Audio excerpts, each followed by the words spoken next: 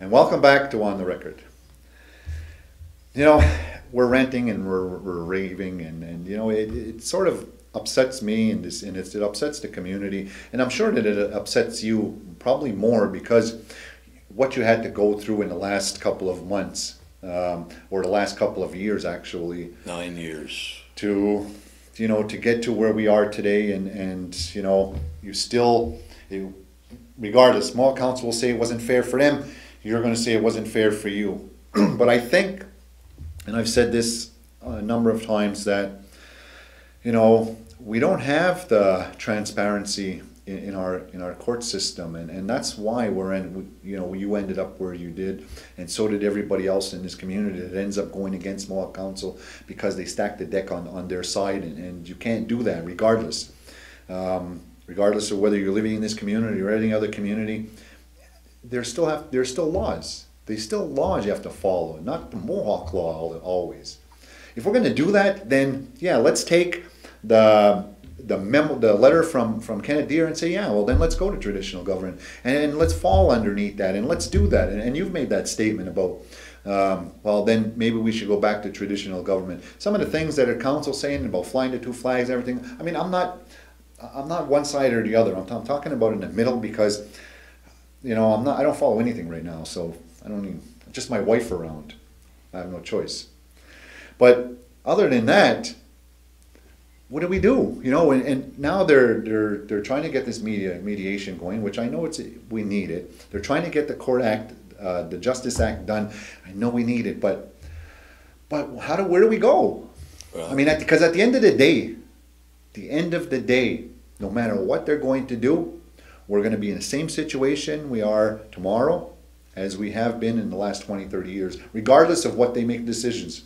And they can say that's not true, but it is. They say we're going to lobby the government. They've been lobbying the government for 40 years on laws and justice. I'm part of that. I was part of that for so long. And I know how frustrating it is for everybody, whether you're in the system as a job or you're in there because you got caught doing something. But you know what I mean? It's a tough situation. I don't know how we're going to get out of it. And rushing into a Justice Act today is not going to change what's going to happen tomorrow. It's not a cure. It's not going to change what happens. Because everybody has to follow that, and they're not going to.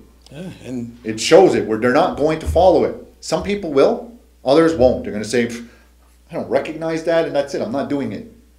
Well, the Band Council has been getting away with impersonation of the Mohawk Nation for far too long. I said it before.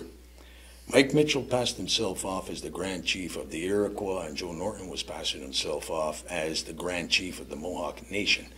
I told them to straighten that out. They didn't. I went up to the podium and I straightened out. I said, there's no such animal in any zoo that resembles a Grand Chief of the Iroquois or of the Mohawk Nation. Joe Norton and Mike Mitchell, boom, they disappeared like a fart in the wind out the door. Well, the mandate was to return to traditional government. No ifs, ands, or buts, no form. That wasn't the language of the day. Nobody was talking form. They said, go back. Go back. We have to go back to our roots. That's where everything comes from here, is our collectivity.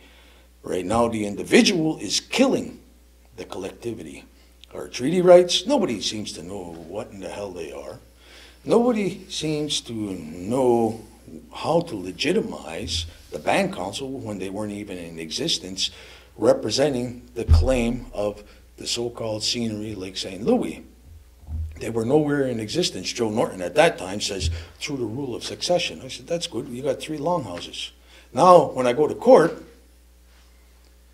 I got Jean Palmaville sitting across from me, a non-native, maybe a very well-educated lawyer, maybe in his own rights a good man, saying Mohawk law, Mohawk law.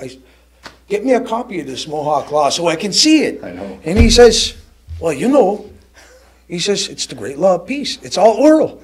What? Hey, whatever we deem it's going to be. I almost crap myself there because I never knew this. How about the people? Now, if the longhouses know these words, that the Band Council is impersonating them, they're trying to misrepresent the treaties. They're trying to put themselves in as those representatives.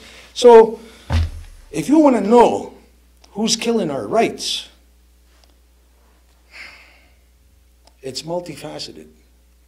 The band council, the employees who don't want to say anything, the people that do the elections, carry out, go and cast your ballot. What are you voting for? You know, I don't see all those people there, nor does everybody have an opportunity to say clearly what their credentials. You got young kids in there right now that don't know whether they're coming or going. I'm trying to be as respectful as possible here. But the harsh reality is, what in the hell have they done?